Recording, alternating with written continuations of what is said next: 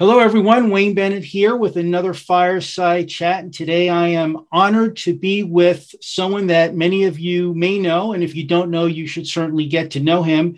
Today I am with Robert Tompkins, who is the Group Vice President, General Merchandise Manager of Walgreens. And Robert, you and I have known each other for many years, and it's an honor and privilege to be chatting with you here today. So I know there's a lot we need to discuss. So let's get into it. Tell me, how is Walgreens becoming more digitally centric? Great question. We're really focused on what we call innovative convenience. You may have seen some of the new capabilities that we've launched over the last really 2 years, but have refined really well over the last year, including buy online, pick up in store in every single store in the country. And even more impressively, same day, where we can have product to you like in an hour or less. And in fact, some of us quote numbers that are like 15 minutes. So same day delivery nationwide, even our 24-hour stores, gives us the ability to give mom her ibuprofen liquid in the middle of the night if she needs it. Ice cream is actually one of our best sellers. But the same day delivery capability backed by trust is a real differentiator for Walgreens. That's great, Robert. Thank you. Very impressive indeed. And I have heard the time delivery number often, so I'm glad that still continues to be a constant. Robert, I've heard your leadership team talk often at various industry events about the commitment to health and healthcare services. Can you tell me why that's becoming such a very important part of the Walgreens flywheel? Another good question, Wayne. Health has always been at the core of our company. We're here to support more joyful lives through better health. And that's really by reimagining local healthcare. We all know there's a big opportunity in the U.S. for better care, easier access, and maybe most importantly, better health outcomes. So we're building a really health ecosystem with Walgreens Health that goes from our stores with our 80,000 pharmacists all the way to our stores that have health corners, where we're allowing nurse practitioners and others to help those with chronic conditions, into Village MD, which is a primary care clinic within our stores. We have that in a couple hundred doors now, and we'll be in 700 stores with those. Our partnership with Shields in specialty pharmacy, and then also CareCentrix, which is kind of way upstream in the care continuum with acute home care and senior home care. So this ecosystem is really going to allow us to help patients get to better outcomes locally through the right partnerships. Now, the flywheel, one thing I just want to add, our B2B partners are really interested in this suite of services that can provide better healthcare outcomes. Those B2B partnerships will bring us more patients and customers. That will drive profitability and our ability to reinvest into healthcare and getting to better outcomes for our customers and our patients.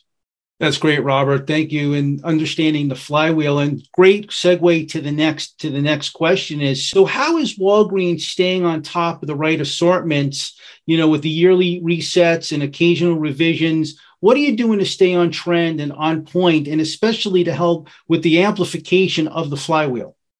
First of all, we've got a really curious bunch of merchants. It's what I love about our team. They're very committed to delivering elevated assortments, certainly in healthcare. We're immersed in customer insights, Wayne. Like, we love to focus on the unmet needs of patients and consumers. That's the innovation we get really excited about in health and well-being. And, we're a competitive lot. We love to win with new. We've got a great heritage of that. And I think what you'll find is our operations team, our marketing team, and certainly our merchandising team gets very excited about new. And I think we've done a good job making sure that we've got the right insights, inventory, and labor investments to bring innovation to market quickly. Yeah. Robert, I think that's great. And maybe you've touched on it. And I know over the years, we've talked about the clout and the ability to launch new products at Walgreens is tantamount to the differentiation of your retail organization. But why should Walgreens be a primary launch partner for new brands? Well, I think we think from an omni-channel perspective. So certainly there are 9,000 stores, and our ability to even cluster with those stores, but also Walgreens.com can be a very powerful place to put new innovation. Our team is really passionate about co-developing innovation upstream. And there's a lot of expertise here. We like to say we see the good, the bad, and the ugly. Why not avail yourself of that in working with our merchants as you're bringing new concepts or products to market? So transparency with us and trust are really important upstream, and we can help build great go-to-market strategies. Good deal. So, I've had a chance to talk to your own brand team a little bit, and, it seems like supply chain issues may be normalizing somewhat. So the question I have for you now is, what is Walgreens doing from a health and wellness point of view relative to your own brand assortment? Yeah, by the way, I'm glad you asked me about supply. So I want to thank, and I do thank our supplier partners that have invested in supply. We don't think the world is going back to the old normal. So the ability to have redundancy and really healthy supply is core, I think, to any good partnership that we have with suppliers. From an own brand perspective, we're focused on three things with our own brand: quality, value, and we'll innovate if there's an unmet need we can't find out in the marketplace.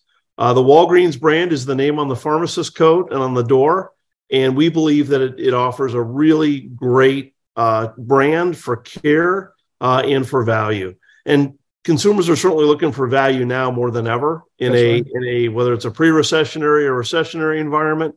Own brand has a very important role to play. Right. That's great. So Walgreens has been a tremendous partner to ECRM and RangeMe since the beginning.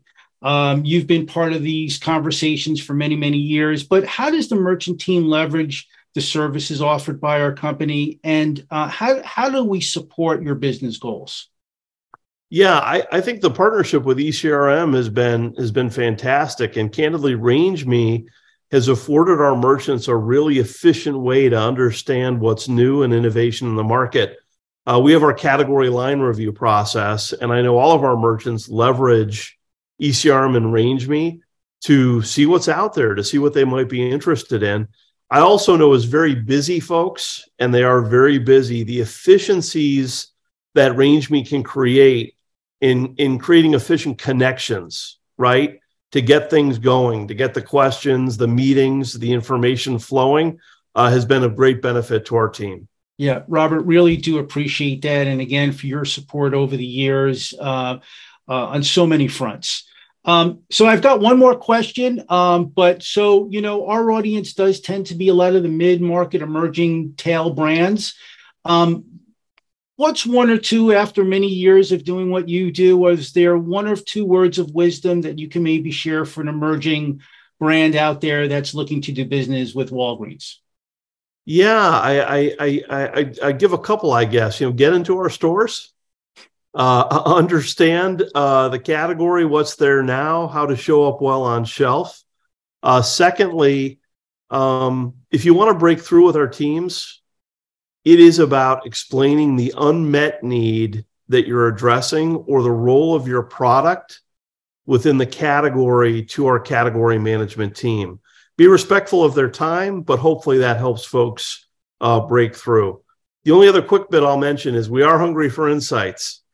So if you're able to build a partnership with Walgreens, we have 105 million people in our loyalty scheme to learn about, to understand, and to, who knows, even target with new innovation, and be thinking about those things and those capabilities as you come in to present to us. Yeah.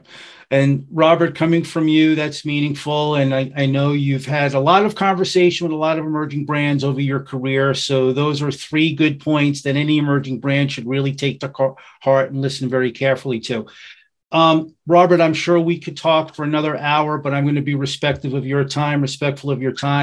I really do appreciate you coming to the conversation today to share some thoughts about Walgreens and what you guys are doing to continue to grow and scale. So I appreciate it very much. And we're here to support your team on an ongoing basis, as we always have. So thank you, and look forward to seeing you in person real soon. Thanks, Wayne, and thanks for the partnership.